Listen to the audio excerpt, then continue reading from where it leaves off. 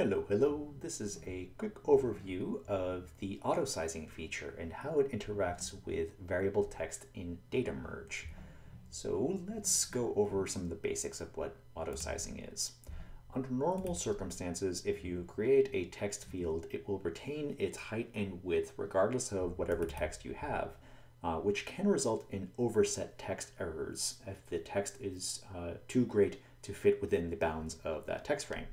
So what auto-sizing does is automatically adjust the height and width of that text frame to match the content that's within it, rather than the other way around.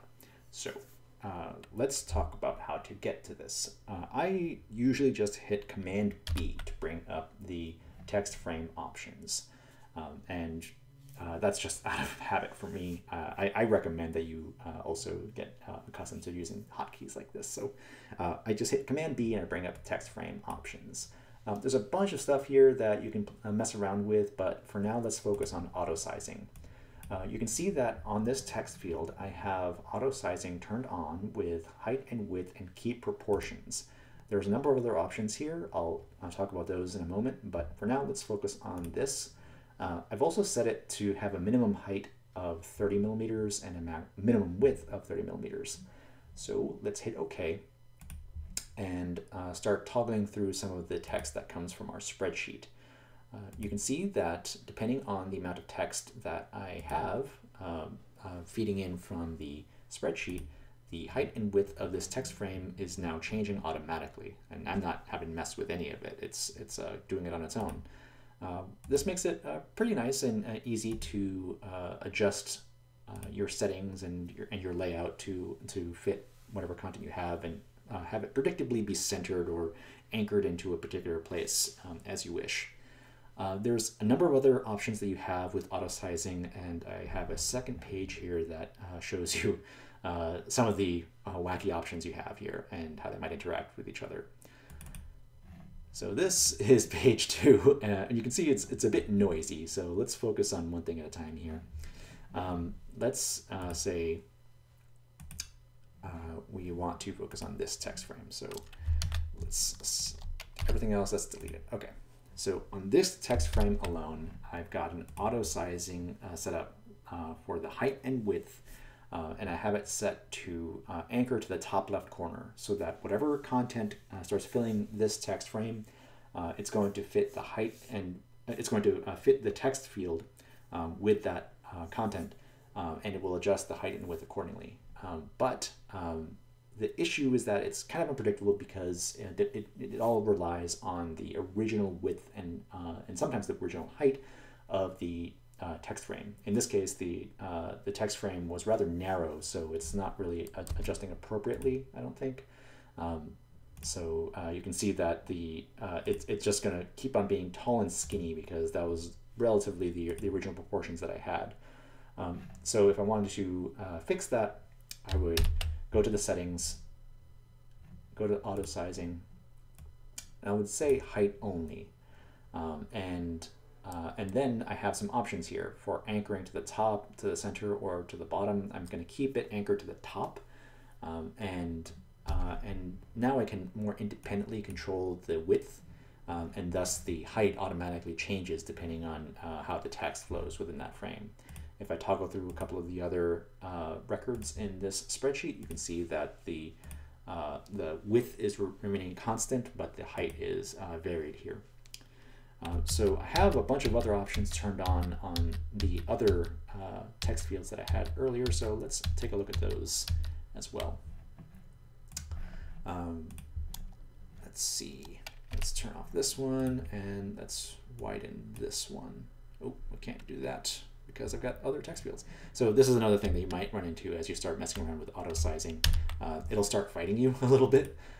Say you had height and width turned on, it's not going to let you adjust the height and width of that text frame because it has some overriding features turned on. So I'm going to turn those off for the time being as I make adjustments, and then I can turn them back on when I'm satisfied with the overall size. So I've got this window over here on the bottom left corner working out as I wish.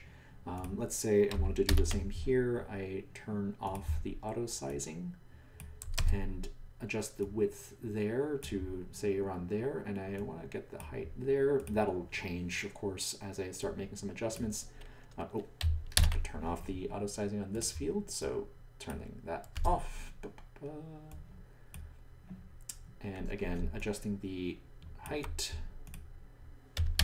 turning off auto sizing on this to adjust the height and width as well. And let's lower that down. Okay, now we can start messing around with some stuff here. So let's turn auto sizing back on for this. I'm going to anchor it to the top right and only adjust the height. I'm not going to adjust the width. I want this to remain the same width regardless of whatever text is in there. And I'm not setting a minimum height either. I can if I wanted to, so that the minimum height could be, say, for example, 25 millimeters if I wanted to, but yeah, sure, why not? Again, turning on auto sizing, height only. Oh, and I want to anchor that to the, okay, yes, and it is, it's only going to change the height, not the width. Cool. Auto sizing, again, height only, and it's anchored to the bottom. I want to double check this auto sizing. I just want to make sure, yes, it's anchored to the center. This middle one, I'm wanting to anchor to the bottom, height only, cool. And this one, auto sizing, turned on, height only, anchor to the bottom, cool. The reason I'm anchoring to the left or to the right or to the bottom is to ensure that whatever content gets filled into these text frames, it won't go outside the page. It will always fill towards the center of the page. And this one has, I think, the original settings I had. Yes, the height and width. So the minimum height and width is 30 millimeters, and it'll start filling in with whatever content comes from the spreadsheet and keep the relative proportions that it had originally. So let's start toggling through our records and see what this does. You can see as I toggle through here, the sizes are changing as we expected. Regardless of whatever content starts filling these text frames, it's filling towards the center as I had instructed it to do. This one, the height and width is not changing as much as I expected. I believe it's because I have a minimum width, yes. So let's turn off the minimum width and keep on previewing pages in the spreadsheet. Yep, that seems to be working. I think I have another situation here where, yep, another minimum width, or height rather. If for whatever reason you want to have a variable width but not a variable height, this is what that would look like. So I'm going to choose this text frame to be our guinea pig here. I will set to width only, and it will be anchored to the left edge. I'm not going to give it a minimum width.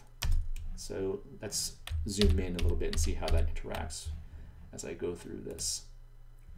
Ooh boy, wow, that width is getting pretty wide. You can see where this gets a little bit unpredictable as if you have multiple text fields on the same page that all have their own auto sizing turned on. You have to be careful about them overlapping each other too much accidentally. So just watch out for that. For the most part, I think this is a useful tool if you need to have a background behind your text, but you can't predict how much text is going to be there.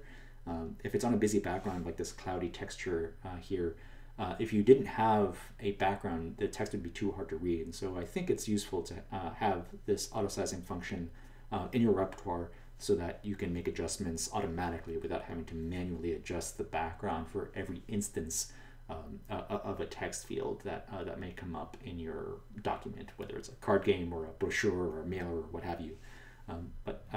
Yeah, so hopefully this is a useful tool for you. I hope you have fun with it. If you have any cool tips for how to get the most out of it, I'm happy to hear it. So until next time, thanks. Bye.